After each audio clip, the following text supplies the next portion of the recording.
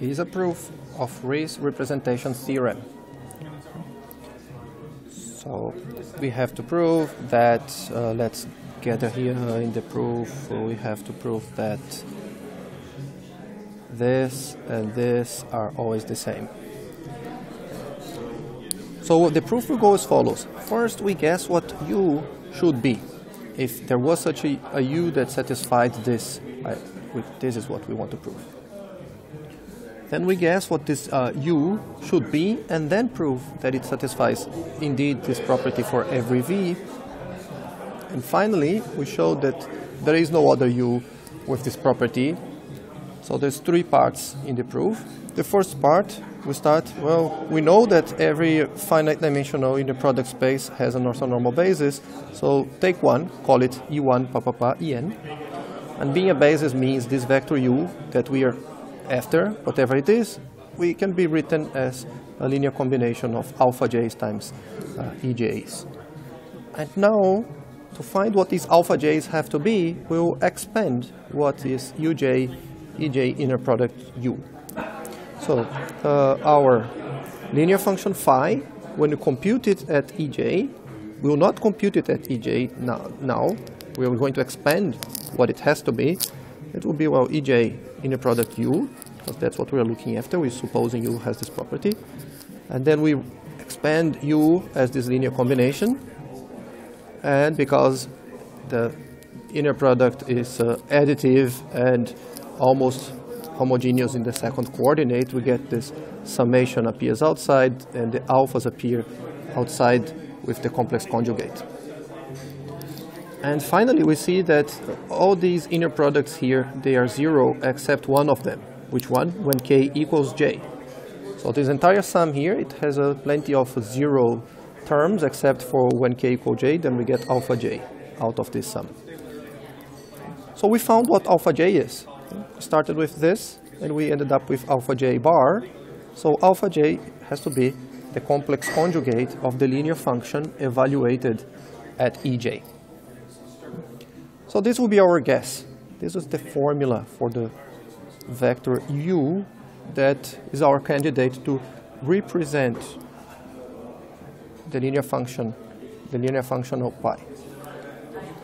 So now, let's prove that indeed u is the representant of phi.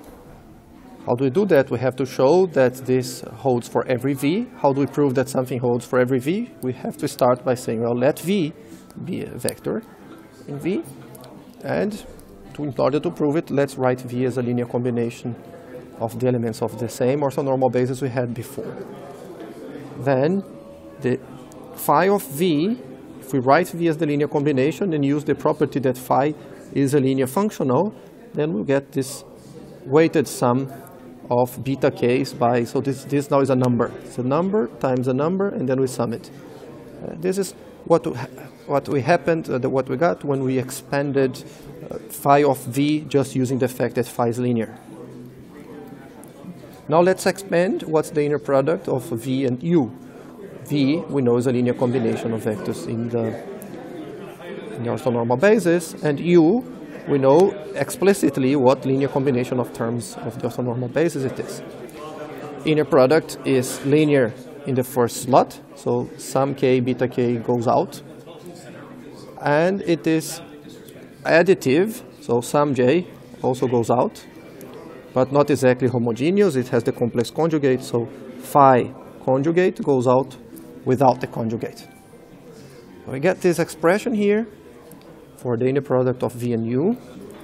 And now we look what this sum here inside is.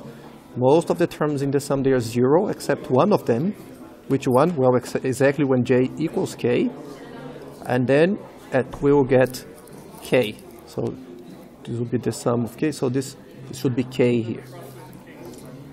So what we got here is the same as what we had there.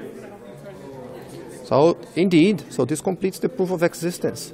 Not just some abstract existence, but exactly what u has to be. So we can even compute u. Now, how do we prove uniqueness?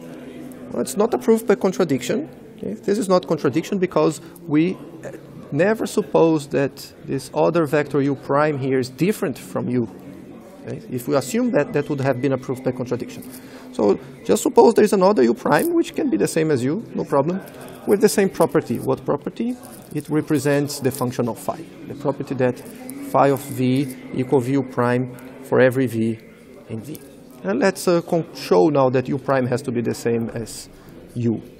And then we're going to use an argument that is very typical in functional analysis, very typical in linear algebra. How do we show that two vectors are the same? We show that their difference is 0. How do we show that their difference is 0? Well, let's see. For every v, we have this. By assumption, we already found some u with this property. We're assuming there's another u with the same property. For every v, we have this identity, which means the difference here equals 0.